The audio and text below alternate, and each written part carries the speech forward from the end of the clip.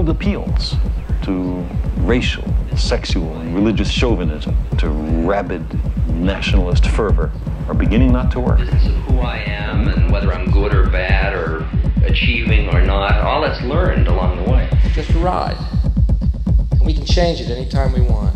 It's only a choice. No effort, no work, no job, no savings of money. I realized that I had the game wrong. That the game was to find out what I already was. We were saying how very important it is to bring about in the human mind the radical revolution.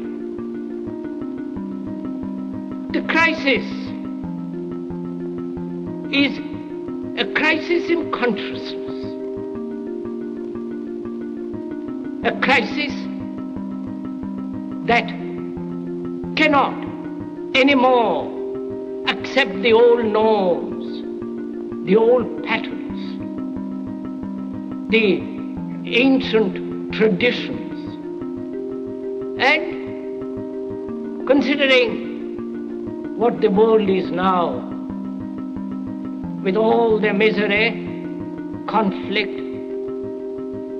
destructive brutality, aggression, and so on,